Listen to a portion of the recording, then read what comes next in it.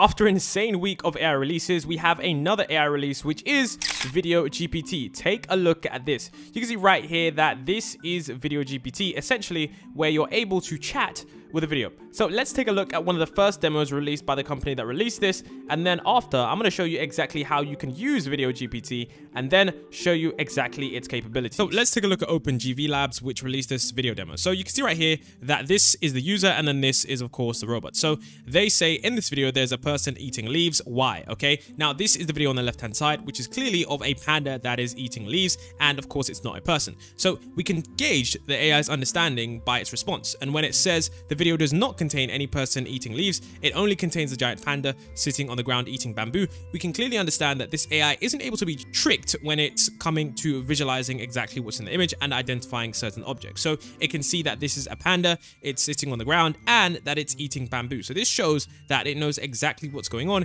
in this image. So of course it says, how is the panda feeling? And it says the panda in the video appears to be content and relaxed as it sits on the ground eating bamboo, which is very, very advanced. I mean, some people wouldn't understand how crazy that is, because gauging emotions is definitely a high level skill, and you do have to have a certain high level of emotional intellect to be able to understand what emotion someone else is feeling, whether or not it is a human or an animal. So showing this capability so early on in this development is definitely very, very surprising. Then of course we have some more questions where it says, why does the panda raise its hand? Now of course this is something that I'm not sure. It says in the video the panda appears to be raising its hand to reach for more bamboo, and that's what we can see on the left hand side. Can it eat out all of the bamboo?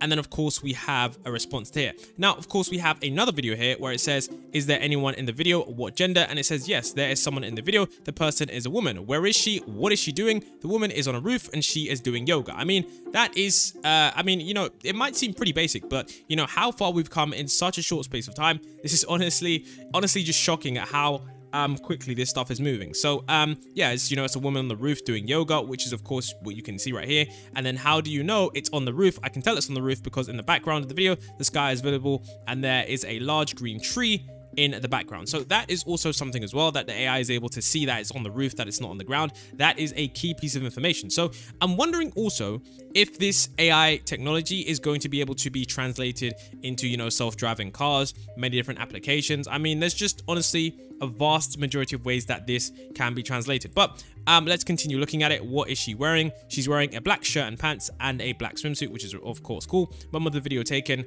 Of course, you guys can see. They also say that, you know, trying to get out more information in the video, the time of the video is we don't know yet, which is of course true, and then it's likely that it's taken during the day. So it's clear that this, you know, AI also has some deductive reasoning skills, which is going to be very, very useful. I mean, imagine you're trying to classify a large amount of videos, someone sent you a large amount of videos, or imagine you're trying to watch some CCTV footage. There is a large amount of CCTV footage and you're trying to find for something specific. You can literally get an AI and be like, hey, find out when there was a man in a red shirt in this footage, and it could be able to literally identify it. So it's crazy. So it says, what is the elephant doing here? Elephant is using its font. So then of course we have this example, and if you don't know about this, this is a pretty insane example of an elephant painting itself, and the AI just simply knows that the elephant is using its trunk to paint a picture of the baby elephant on an easel. And then it says, are you sure? I think it's drawing a kettle. And it says the painting may not be perfect, but it's actually an elephant. So this goes to show that this AI is actually not just one of those AIs that, you know, you can gaslight into thinking that, hey, this is an apple, this is a kettle, because many large language models that we have used before, such as Bing and ChatGPT, in the early days, we could actually gaslight them. And even some models that are being released now, you know that we can actually trick them into believing certain things which aren't true. But what I find interesting is that this AI is able to easily identify exactly what's in the image. So it's very, very, very interesting, guys. This is honestly crazy. Okay, this is Ask Anything. Now you can actually use this. Okay, so Ask Anything with GPT is available and it is for free. So you can actually demo this, and I'm going to show you exactly how you can use this. So essentially just click the link in the description, then of course you can paste your OpenAI AI key here, and I'm gonna go ahead and do that, and then I'm gonna go ahead and obviously show you guys what it's like when you have a video with it. So I've gone ahead now and I've uploaded this video, and this is the input video. So when you see this video, we're gonna ask the AI a bunch of questions. So I downloaded this video from Storyblocks. This is just simply a video of a young boy kicking a football in just a plain grass field, okay? And he kicks it. Let's just count how many times he kicks it. He kicks it once, then he kicks it. I think he's about to kick it twice, maybe, because I want to be able to see if the AI is able to identify how many times he kicks the ball as well. So he kicks the ball just 2 times. and then of course the video stops. So if we click watch it, you're going to see that right here, that this is where there is the queue, and of course this stuff is loading, and then you're going to be able to chat with the video. So we just have to give it a moment, and of course down here are some more examples that you can use as well. So now that this is loading, depending on how long it takes, we should get this. Now I've already done this with this video, so I know that it's actually pretty smart, but it's still very interesting to see that this AI can process these videos, and I'm not sure why it's taking. I think maybe now that the tool is getting a bit more popular, that's why we're having these loading. So now it is loading the video at 20%, and this is nearing its completion. So we just have to wait because it's now understanding the video, and now it says kicking soccer ball. So you uploaded a video about a young boy playing soccer in the field of grass in the sun. Click the button to chat. So all you need to do now is you click let's chat, and then of course you can see right here it just simply loads in and said I've watched the video, let's chat. So you can say what type of ball is the boy kicking? Okay, let's just ask that. What type of ball is the boy kicking? We all know that it's a soccer ball, and we already know, so I'm just asking this. The boy is kicking a black and white soccer ball, so that's very, very true. Okay, and then we can ask what color are his shoes? Okay, and then let's ask it that. What color are his shoes? So his shoes are white in this, as you can see right here.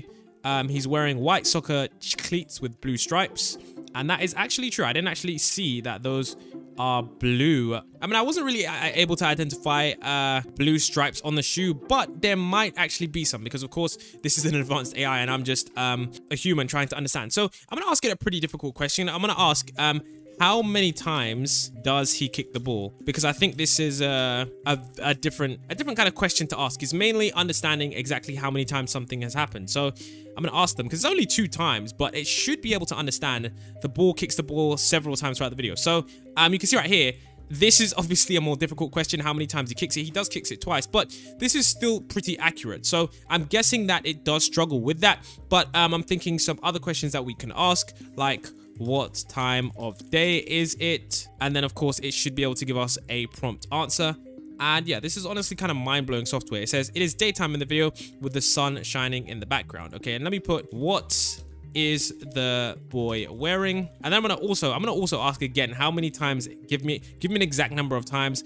Blue and green hooded jacket and black pants. That is true. And I'm gonna ask them, give me an exact number of times the boy kicked the ball. Okay, so that's what I'm gonna do.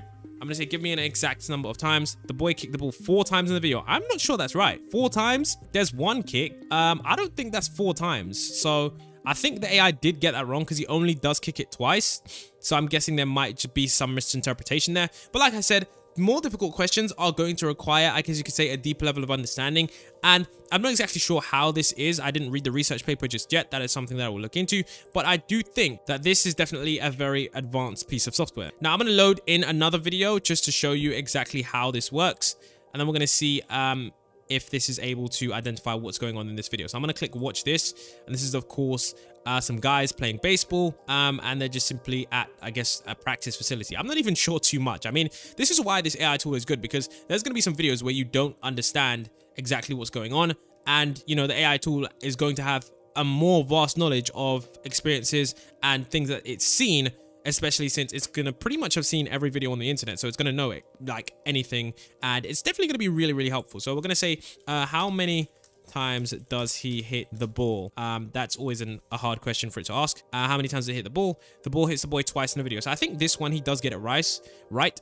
So there's 1 hit, and then of course if we come up again, that is 2 hits. So yeah, this one, it was a little bit more distinctive, so I'm pretty sure the AI was able to get it right. Then we're gonna ask them, what is he wearing? And of course you should be able to see, you should be able to describe a gray shirt with black shorts. So blue and green hooded jacket and black pants. I don't think that is actually true. It isn't able to distinguish that this is actually a gray jacket or a gray shirt with like a cap on it. But yeah, it definitely is very, very interesting. So this one was a bit more interesting because I decided to test this software's capabilities to see if it understood something that isn't usually understood. I mean, this is what we have, a woman wearing, I guess you could say, hand wraps, and then she is essentially shadow boxing. So you can see right here that the state, I guess the keyword that it gets from this is punching bag. And then it says, you uploaded a video about a young woman with red boxing gloves standing in a dark room. Click the video button to chat. Let's see what action is she doing, and let's see if it's able to identify that this is actually a technique called shadowboxing.